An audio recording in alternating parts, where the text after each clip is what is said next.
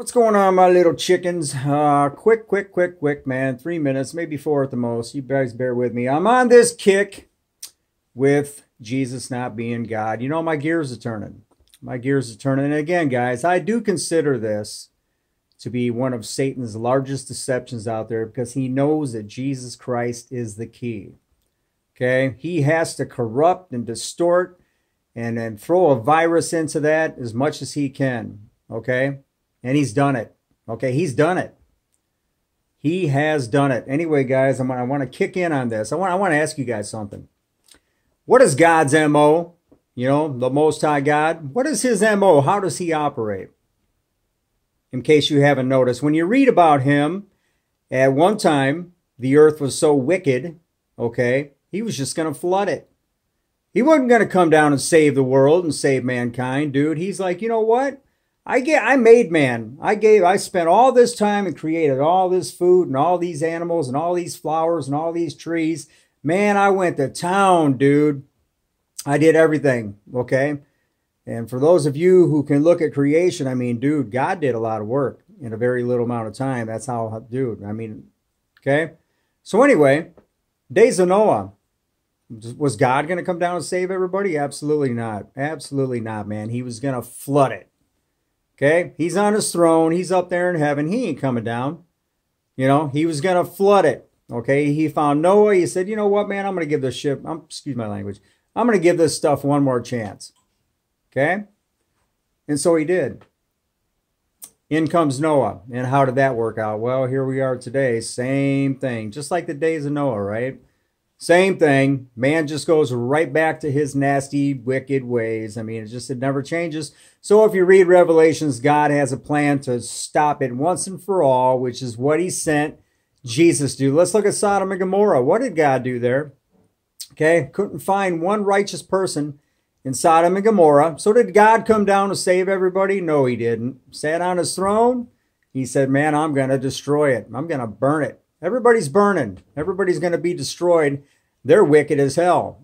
I'm just going to wipe them out. And that's what he did. So anyway, guys, that's God's MO. That's how he operates. God is not going to come down and hang on some cross and let Satan test him and then hang on some cross and let some Roman soldier beat him to death, you know, for mankind. That's not how God operates, ladies and gentlemen. No. God ain't doing that.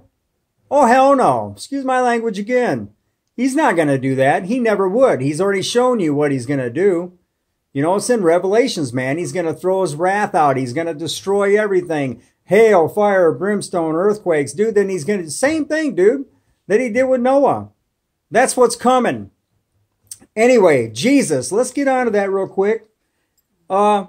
Jesus is a two-part thing. Okay, once upon a time, God gave Satan all this power and dominion and everything, and Satan came up with this brilliant plan to overthrow God, which proves how stupid he is because God has the most sophisticated security system that has ever been known. I'm sure he knew exactly what Satan was thinking the whole time, just sitting there waiting for it. You know, he already knew. You know, that's how stupid Satan is. So anyway, God, to get revenge on Satan, he told Satan, not only am I going to send your butt to hell, he goes, I'm going to elevate my son higher than you ever were. Okay, this pisses Satan off. But this is God's revenge on Satan. I'll show you, buddy. This is what we're going to do.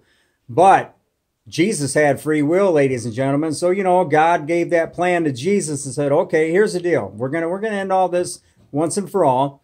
I need you to go down there. And the remaining people on the earth that want to listen to you, I'm gonna have you open a door for me, but there's this, you got to do it in a certain way. You're gonna have to hang on this cross. You got to be tested by Satan. You got to prove your loyalty. You got to go through all these trials, tribulations.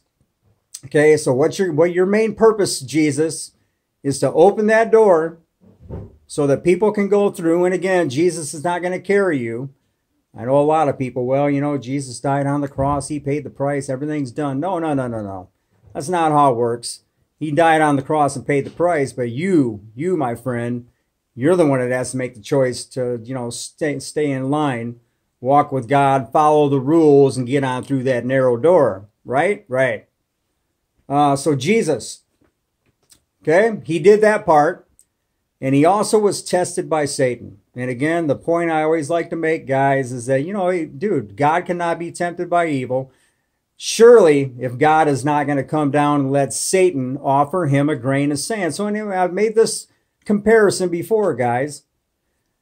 Satan offering God the world would be like going on the beach and picking up one grain of sand and putting it in his hand, showing God, here, God, I'll give you this in exchange for the whole beach. And if you take that offer, that means you also have to bow down and worship me, which means you're going to give all your power to me. Okay, God, I'm offering you one grain of sand. I know you own the whole beach as far as the eye can see. Trillions and trillions of grains. Okay, you own it all.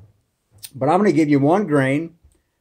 And in exchange, you got to bow down and worship me, and therefore I'll be in control. Okay, so how many of you can, because that's exactly what it is if Jesus was God.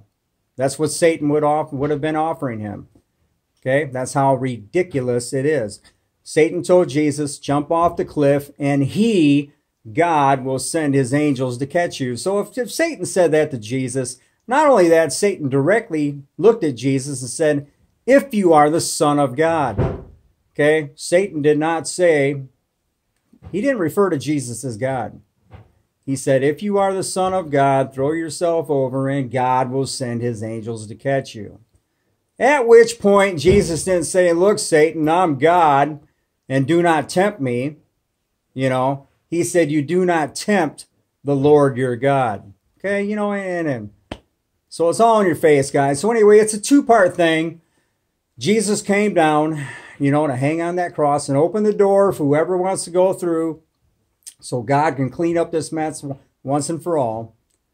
And he also had to prove that he was worthy to sit on the throne next to God, to get his inheritance, to get his reward, and to rule his own kingdom and whatever the Bible tells you that was going to be his reward. You know, did Jesus have free will? Yeah, he could have taken Satan's offer, you know. I don't think he would have been that stupid, but, you know, he could have done it if he wanted. Anyway, man, all right, that's the explanation. That's another, my gears were turning. I just want to, you know, explain that to a few people, whoever's out there, and they can't still quite understand it. Anyway, all right, peace out. Take care, guys. Have a great day.